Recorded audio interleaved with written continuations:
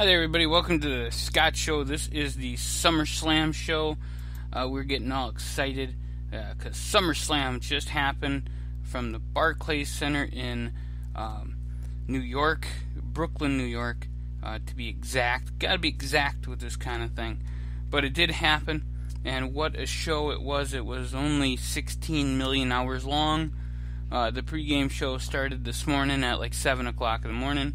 And if you believe me, I might be able to sell you the Brooklyn Bridge.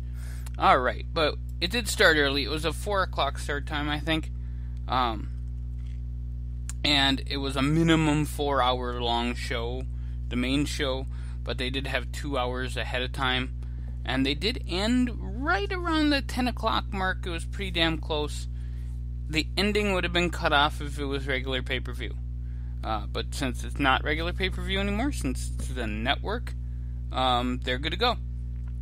So that's what's going on with that wonderful setup that they had of 6 hours of stuff.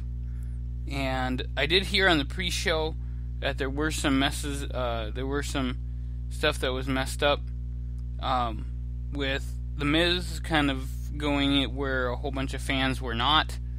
And it looked funny from what I had seen. The fans weren't even in there yet, and the Miz came in, and they're like, "Oh well, everybody's still waiting to get inside." Well, you know, when you put on a match with the Intercontinental Championship title holder, even if it's not for the championship, the Intercontinental title holder is the Miz, and he deserves a lot more respect, I think, than a match at the beginning of the pre-show of probably it's at least one of the big four. And it's definitely the biggest party of the summer. But you don't put your Intercontinental Champion in the first freaking match of the pre-show. I mean, it depresses me. And they could have had John Cena and Baron Corbin here, and I would have been fine. Or they could have had that Rusev, Randy Orton thing, which I sigh about, but I'll tell you guys all about that later. I don't really know how I did today with picks. I sure as hell love doing the picks, and next time, for the next pay-per-view in 5 weeks, No Mercy in Los Angeles, we're going to do it up, folks. We're going to have my picks, which I will be doing, and then we're going to go through your picks, find out which one was better, and the winner, the person who gets the most right, gets the joy of winning. It's a wonderful, wonderful thing that you get how you feel when you win something. You'll get the joy of winning. So that's all for checking out the Scott Show and the SummerSlam results. So, getting back to the pregame show, it did start out with the Hardys and Jason Jordan against the Miz to Raj, with Curtis Axel, Bo Dallas, and The Miz. I did not see this match, or else I would have been laughing my butt off over the whole Miz gets there early thing. But I do want to thank lordsofpain.net for being one of my things that I use to read results when I miss shows or when I'm just gone from that minute. I can kind of catch up. And the Miz Taraj actually won this. The Miz pinned Jason Jordan. So now that's 50-50 booking it back and forth. I don't really know where they're going to go from this. Maybe Miz and Jordan at the at No Mercy. But they do have 5 weeks. It's not like they have to turn around and have 2 weeks now. And then they could have the Hardys against the Miz Taraj, and I don't really know. Maybe next time they should put the Intercontinental title on the line. Do something. Mix it up a little bit. Do something that will be like, hey, this is an actual important match. And make the Intercontinental Champion more important. It just depresses me that we can sit here and have, these guys set up like this. Just I don't even know what to tell you on that. But we can go to the next match, which was, and I do apologize for some of the little stuff I have going on here. But that's just what happens. Seth Rollins and Dean Ambrose have a little chat in the social media lounge. That was cool. And then the Cruiserweight title match, Tozawa versus Neville. A little surprise out of that, and I'm not really going to go into too much of the matches that I didn't see, which was all of the pregame show. But Neville actually pulled out the win, and he is the new Cruiserweight champion, beating Tozawa. I did see on Snapchat had a thing with SummerSlam on it, and I did see the red arrow as he was going up for the pin, and it was pretty damn awesome. So I will say that I was impressed. And I did happen, because I was actually at the gym, if anybody really wanted to know. I was at the gym when this happened, the pregame show, and then I had gone and came back. Well, I did see the Elias Sampson thing, because I turned on my phone, and I thought it was hilarious. I thought Elias Sampson was funny as hell, so I'm very interested to see what they do with Elias Sampson again, and I thought it was funny. I mean, he sang songs and he was entertaining.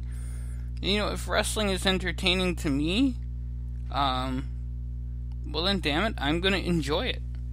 And I enjoyed this, actually. I had a lot of fun watching this little back and forth thing go on. So it was fun for me. So, and then they had the SmackDown Tag Team match between the Usos and the New Day. This is for the Tag Team Championship of the World. And I hate to tell you, folks, this was a pregame show, so I just kind of let you know what happened. The new champions, the Usos, and I just don't see it. It's just one of those things. So, oh well. The next thing that happened was actually pretty funny. It was something set up with KFC and the branding. Is they had all these WWE superstars come in and say, okay, well, you know, you're the Kentucky Colonel, you know, you're the Colonel. And then they came up with the new Kentucky Colonel, and it's the Heartbreak Kid Shawn Michaels, and he comes out dressed up as the KFC Colonel. Oh my god. So crazy. Funny. But, yeah, it just amazes me how the pregame show went. I yawned because the Usos won, and I have to talk about these next two matches. So, if you wonder why I was yawning, it's because I had to talk about the Usos and the next two matches coming up here. Starting with Baron Corbin, the former Mr. Money in the Bank, versus Yawn Man himself, John Cena.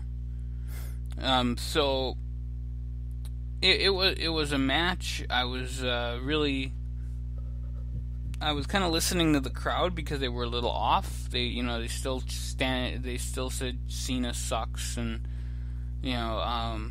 all this other stuff. But then they chanted, "Where's your briefcase?" to Corbin, which I thought was actually kind of funny, because it really pissed him off and it gave him that heelistic way of acting. I don't even know if heelistic is a word, but hell, I'm going to use it. It's my show. So they actually did like this 5-knuckle shuffle thing. Talk about the stupidest move in the world, you know. I just want to smack him with a plate of glass that makes him bleed out when he says, "You can't see me, I can, you're an idiot, John Cena." And if you read my personal Twitter, I got a lot more to say about John Cena, and your kids shouldn't be reading my personal Twitter. Just saying. John Cena wins the match, I don't care. Alright, so next match was the women's title match between Natalya and Naomi. Naomi, I just don't get it. I don't get how someone with, first of all, they have, I can't really call him Mr. Personality because he would have to have one, John Cena. He's just terrible. And then they have Naomi come out, and she comes out to this loud music, and I've noticed something in life, folks, and this is just a little something I want to share with you. When people have loud music in their lives, mainly when John Cena comes out to the annoying part that's the best part of his song because the rest of the party sings it, and he sucks at singing he more than he sucks at wrestling, and he sucks at wrestling, and I'm going to probably say that a lot. And then Naomi comes out to this dance fever, whatever music, and here's what I'm going to say. I'm going to say that people who come out to really super loud music that's overbearing and it sometimes covers up their other mistakes. It covers up how terrible they are in the ring. And you know, there's a few wrestlers that come out and they got the loud music, but you know, you watch a Shinsuke Nakamura, for example, he comes out to the violins and you know all that other stuff, and he has the movements to go with it. Naomi does too, but I wish that she could do something and move some way that didn't look like I owe her $1. Oh my god, I mean, just terrible. It sucks so bad. I don't even know. But the great news out of this is Natalya got the sharpshooter on there. It didn't look like a great sharpshooter, mind you, but Natalya's got to work on that a little bit. Since she is the new SmackDown Women's Champion, Natalya holding the gold loud and proud. And, well, I had posted on Twitter, I'm going to say it live here, and maybe you might want your kids to cover their ears. I said that I don't want to feel the glow because I don't know where she's been. So, there you go. And Natalya wins, no money in the bank. Carmella coming out. If Naomi does win the title again, then hopefully Carmella comes out and beats and wins the title. That was the only thing I was hoping out of here, is either Natalya was going to win or Carmella was going to win. I just hope to God we don't get a rematch. So, the next match we have is the Big Show and Big Cass. Interesting thing here, Enzo Amore comes out first and does his little spiel about having 0 dimes, and I don't know how many times you heard that, but it's been many, and it's been many times, and I don't want to hear it again. I really don't. It's just one of those things. I used to be really big into Enzo and Cass and really excited to see them as a tag team. Now I'm not, and now they're not even a tag team, so I'm just kind of like, don't care. Big Show came out, his hand was hurt, so they did that whole thing. Cass, put on a pretty good show. I thought Big Show and Cass put on a good match. Enzo Amore decided to try to strip down and put oil on himself to get out of the cage. He did. He got out of the cage, immediately came down. I was actually wondering what the hell was going to happen, that he had all that oil on his hand and yet his hands didn't slide off the cage when he was trying to hold on to it. So he must be a lot stronger than I think. And I give Enzo Amore a whole bunch of credit for what he did, but then he just fell off the cage and Cass rearranged his facial features. I think his nose is somewhere where his eyebrow is. And Cass won the match. If you're going to have somebody like that slide out of there and make this big thing, make it bigger than he just gets out of there and gets his face surgically rearranged.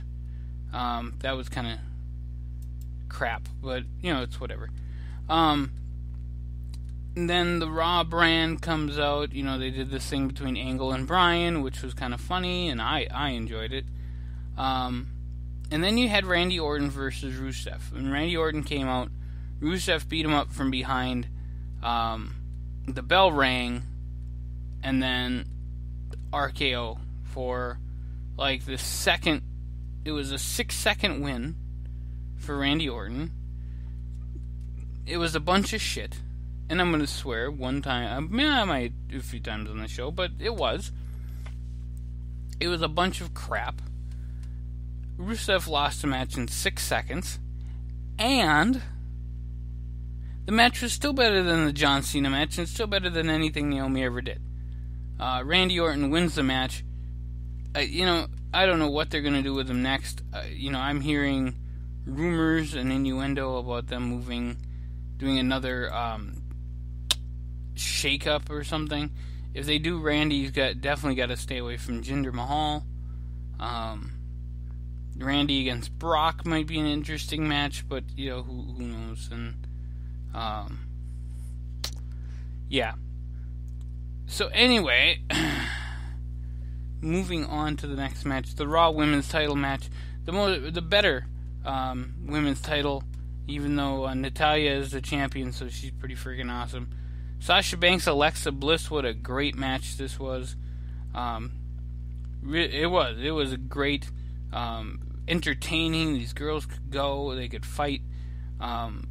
Alexa Bliss just doing some awesome moves and just hanging with the boss, with the legit boss, Sasha Banks. However, Sasha Banks gets the bank statement out and wins the Raw Women's Championship. And so far, all the titles have changed hands that have been up to play. The thing with this is the bank statement really didn't look all that great. So if you're taking a picture, it didn't look all that fun. Plus, Bliss has this big thing for No Mercy, so you might see some kind of match between Sasha and Alexa, and who maybe they'll add somebody. But that's going to be freaking awesome. So, Sasha Banks, your new WWE Raw Women's Champion. So, your next match, and I do apologize, we are going 17 minutes so far. I'm going to try to just go boom, boom, boom, kind of hit the high notes of what happened. So this match isn't going to get a lot of them. It's Finn Balor and Bray Wyatt. I love myself some Bray Wyatt. I think he's awesome. However, he's Bray Wyatt. He is a WWE superstar. He's not bigger than what we can do with him. And I don't get it. But I probably won't. And Finn Balor comes out as a demon. So who's going to win? Finn Balor. And he did. He won the match. I mean, what are you going to say about that?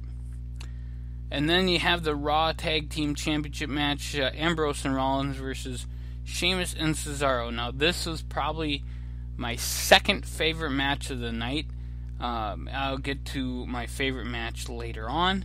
The reason it was so good is because all four of these guys can go. They really beat the hell out of each other. It looks like an actual NXT match. I was really happy to see Ambrose and Rollins back. I was a big fan of Shield when they came out. I think these four could have a really entertaining match again, and so I don't even have to say who won the match to tell you that I really want to see them fight again. But I will say Seth Rollins, Dean Ambrose, your new WWE Raw Tag Team Champions of the World. And, of course, it happens again. Another title change hands on SummerSlam. So no one has retained so far. Now we get to the United States title match. Kevin Owens and AJ Styles. Now Shane McMahon took like 4 or 5 bumps. Some of them look kind of brutal. The one to the outside, I think that he... if anybody's ever been in a wrestling ring, to protect yourself, you have to hold one of the ropes. You just kind of want to do that anyway. Make sure you have something to fall back on and something to hold on to.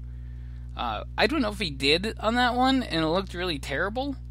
Other than that, yeah, he took like 4 or 5 bumps. He got in Owens' face. He got in AJ's face.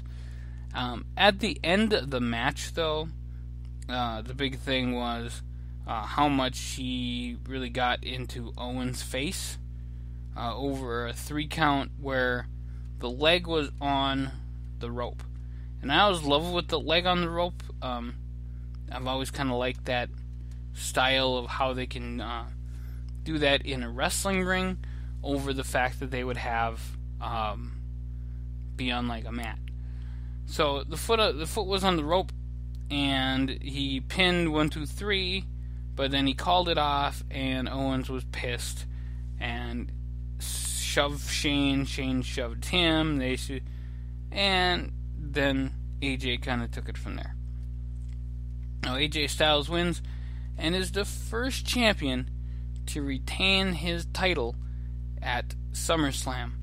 The next one to come out with the WWE World Championship. Now this is Shinsuke Nakamura, the artist formerly known, he might just come out as a symbol next, but for right now he is Shinsuke Nakamura, and Jinder Mahal, the modern day Maharaja. I am just excited that I can, anytime I talk about SmackDown, talk about the modern day Maharaja, Jinder Mahal, and say it how they say it, and kind of roll your tongue a little bit, because he actually is a good wrestler. And I was watching some of his stuff. I watched his workout video a little ahead of time that WWE posted. The guy is freaking built like a shit brick house. And there, I swore again, it's 10:45 at night, so deal with it. But Jinder Mahal, Shinsuke Nakamura, they had a great match. And then it happened. You had the Singh brothers interfere. And I thought that it just makes Jinder Mahal, the modern day Maharaja, look bad. And it does. If anybody watched any of his Orton matches, the Singh brothers were all over there. I know he's supposed to be a heel, be a bad guy. I really wanted Shinsuke to win this time, but Jinder Mahal, I'm not going to say it again. I might in a minute. But Mahal wins the WWE Championship. Since the Singh brothers came out and interfered, I'm hoping to see them fight again at, I think, Clash of the Champions, if I'm correct. If that's SmackDown's next pay-per-view, I might have to check what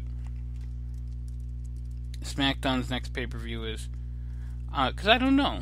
I think it's Clash of the Champions, but I would love to see Nakamura fight again with Jinder. I thought that they put on a really good show. Let him fight in a cage in Hell in a Cell, or however you want to do it. I don't care how you want to do it. Just give me something good. And by the way, it is October 8th, Hell in a Cell. So I didn't even know that, and I called it. And by the way, the Hell in a Cell is in the Little Caesars Arena in Detroit, Michigan. They are probably going to have some kind of pizza match. And then October 22nd, they're in the Target Center in Minneapolis, Minnesota, for that pay-per-view. So that'll be another fun one too. The Target Center, Minneapolis, Minnesota, for TLC Tables, Ladders, and Chairs. That is a Raw-only event. So there you go. So little insight to what's going on there, folks. So just getting back to SummerSlam, Jinder and Shinsuke fought in the match. I think they'll have a rematch again. I hope that they do. I hope they don't pull it off like the whole Joe thing from Great Balls of Fire. But I'd love to see it again. And it might be in Hell in a Cell. Just like have the Singh brothers like handcuffed to it, and don't have Khali come out, and then you'll be fine. I don't know what they're doing with Jinder being champion, but if they're touring India soon, then that's probably why he's champion. Alright, so we've gotten 24 minutes on this. I'm probably going to take the next 5 and talk about how awesome this main event match was. The Fatal 4-Way for the Universal Champion. We had Samoa Joe, Roman Reigns, Braun Strowman, and Brock the Beast, Brock Lesnar. And yes, if you're listening to me in your car on a Monday morning, I just got really loud, didn't I? And now I'm going to get really quiet. But then I'm going to get really loud again, and that's what I do all the time. So we had Braun come out first. He got a really great pop. Samoa Joe came out again. He got a great pop. Roman Reigns got a mixed pop. Some people were booing, some people weren't. And then the Universal Champion Brock Lesnar comes out. And people love Brock. They just love seeing this guy who's going to beat the hell out of people and do it for fun. I do got to say that Corey Graves made probably the best remark to the UFC. And I don't know how many people caught it, but they said when he came out, he goes, well, Brock could do whatever the hell he wants. He can even go back to UFC and break some bones if he wants to. And if anybody knows anything about UFC, John Jones, the guy who called out Brock Lesnar, his tag name is John Bones Jones. So there you go. I thought it was really funny. So a little entertaining part to it that, it's whatever. So other things that happened in this match, you had all four of them, fought like hell to each other. They went through the barricade with a spear, which I thought was really great, and that actually hit Brock. And then Braun picked up Lesnar and put him through a table, and then shoved Joe over another announce table, and just holy crap. It was absolute carnage of a match. It was crazy. I loved it. I loved it. And the reason I loved it is because they made tonight, I think they made Braun Strowman an absolute badass. And I swear again on my show, because it's my show and it's after 10 o'clock. If you're listening to this on Monday morning, I'm sorry, you're in your car listening to me swear. But they made Braun Strowman an absolute monster tonight, and they did an amazing job. They had Braun Strowman beat the hell out of Brock Lesnar enough that he had to be taken out of the thing by a stretcher. When I saw that, though, I knew he'd be back. I don't think that you've had too many times where they've taken a guy out and he hasn't come back. And I think fans will get to realize that it's like, oh my god, it's for real if they actually never come back. Take the guy out, don't have him come back, cut to it afterwards, and just say, oh, by the way, folks, we have the victor here, we're hearing from the back, Lesnar will be okay, and blah, blah, blah. They made Brock just look like a beast as they do, but they made Braun look like a freaking monster. It was Godzilla and King Kong, and Braun was Godzilla. However, the other two people in there, Reigns and Joe, I didn't really think a lot of great things about Joe's offense, and I thought the Coquina clutch was kind of a lackluster thing when it's on such a big dude like a Lesnar or Reigns. It was on Reigns for a second, and I didn't think he sold it all that great. And watching them try to just say how big Braun is, like he's bigger than everybody else, and he's hard to pick up, and stuff like that, was absolutely freaking amazing. Again, they made Braun Strowman, and the most unbelievable part of it was the end, and I gotta tell you guys about the end, because this is how it goes now. The end of the match, the final part, Brock Lesnar pins Roman Reigns. Now figure that out. Brock Lesnar pins Roman Reigns in SummerSlam. They were reportedly working on Roman Reigns versus Brock at WrestleMania. I think those plans are probably scrapped when Roman gets pinned clean, as clean as you can in this thing, but Brock took way more punishment than Roman did. He nails the F5, he pins Reigns, retains his championship. I think you're going to see Brock and Braun at WrestleMania. I really think you're going to see Brock and Braun at WrestleMania. If that's not the match, it might even be Reigns and Strowman, because they've had such a great blood feud, and just let them fight, and let do it. Just do it up, because all four of these guys, they flew across the ring, they went everywhere. It was just amazing. So, if you guys are listening to this after we get 10,000 views on YouTube and we start making some Mundo Casho on this thing, you will notice that we probably went to commercial a few times because we just gone 30 minutes on this thing. And I don't keep time a lot on this, but it does say it, and I just thought it was cool. So, with that being said, Brock Lesnar, former University of Minnesota NCAA champion and UFC champion, IWGP champion. I know they talked about Nakamura winning the IWGP and the NXT champion. That's because Brock didn't have the NXT when he was there, when he came in. Or else he probably would have held that belt too. Brock Lesnar is your champion. He's your Universal Champion. Your WWE Champion, still Jinder Mahal, the modern-day Maharaja. You see I got that in one more time. Every other belt changed except for AJ Styles. And No Mercy's looking good. And so is the next pay-per-view, Tables, Ladders, and Chairs. That's the next Raw and SmackDown pay-per-views. They're both looking fantastic, so there you go. And I'm excited because I got to watch SummerSlam. The last match was totally worth it. Watching Braun Strowman destroy all of those guys was a thing of beauty, and I'm just overcome with emotion that I could watch this guy who they're going to build and hopefully get to see him at SummerSlam. Braun Lesnar, do it up. And I don't care if you put it in a cage, put it in a Punjabi prison, just make sure we can see the damn thing.